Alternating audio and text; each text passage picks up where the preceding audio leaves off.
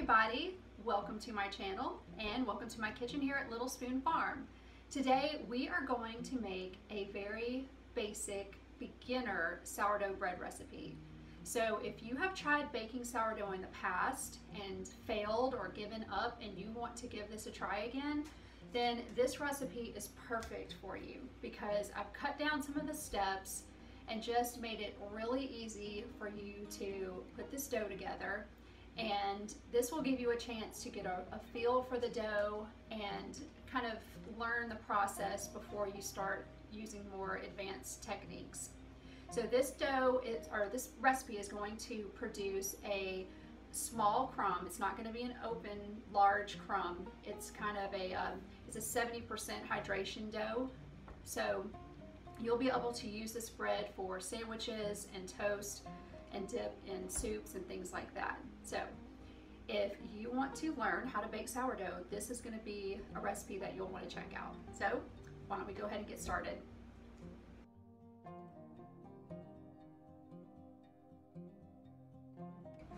The first thing that you're going to want to do is feed your starter so that it's active and bubbly once you go to mix your dough. You will want to feed it about 12 hours prior to mixing your dough. So if you're going to put your dough together at night, then you would want to feed your starter earlier that morning so that it's ready.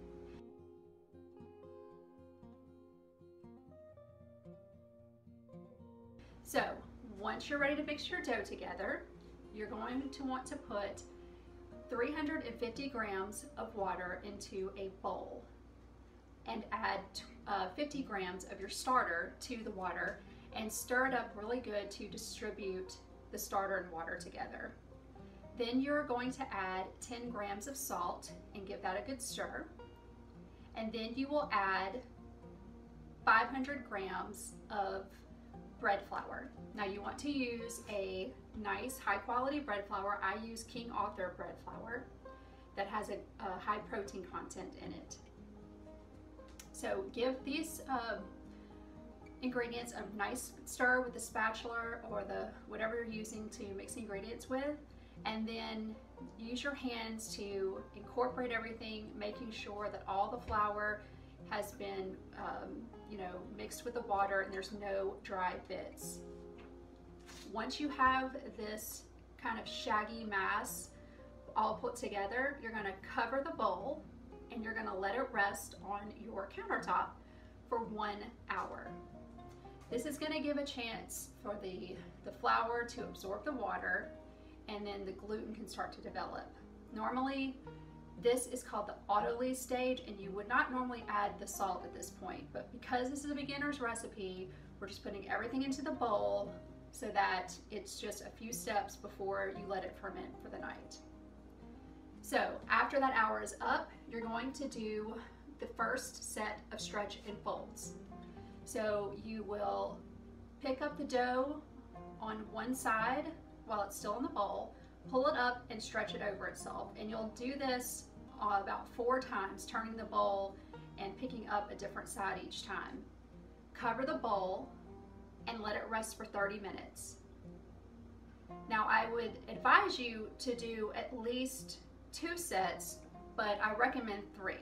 Once you have those 3 sets done, cover the bowl and let it ferment overnight.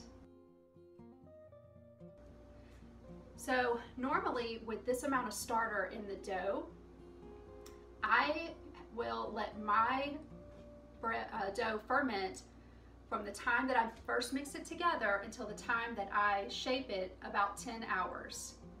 So if I started mixing my dough at 8 o'clock at night, then at 6 o'clock in the morning is when I'm going to shape it and let it sit for the second rise.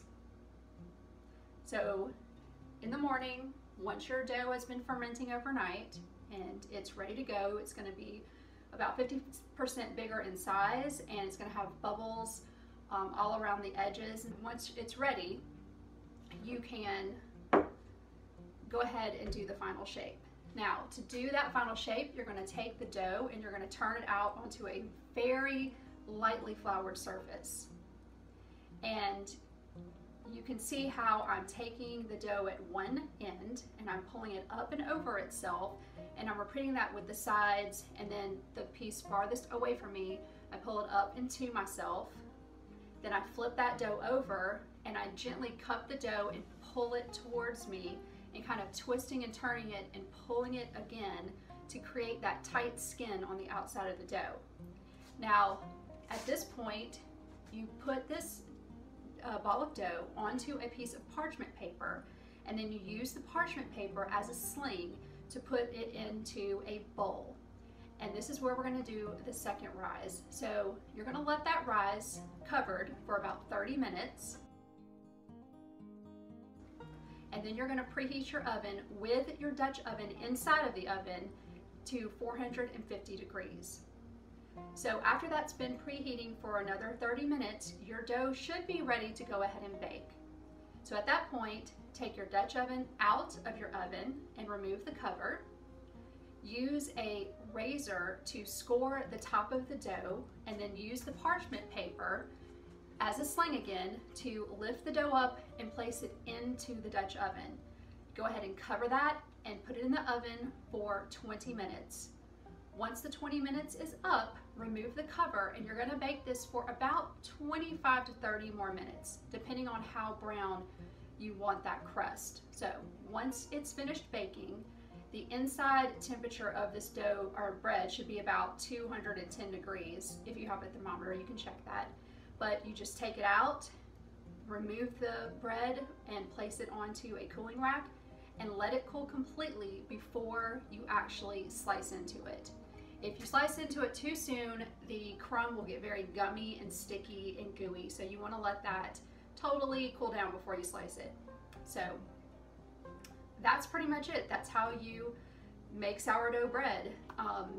Like I said, I've left out some of the more advanced techniques with you know, the autolyse and the bannetons that we use to prove our bread in overnight. I will definitely get another video for a more advanced bread recipe later, but for right now, I'm starting out our new website with all beginner recipes for sourdough, and I think that this is just a really good way for you to start, you know, baking sourdough bread and getting a good feel for how things work. So if you have any questions or comments, leave them below. You can go to my website and I will have a printable recipe that you can just print out or save to your phone.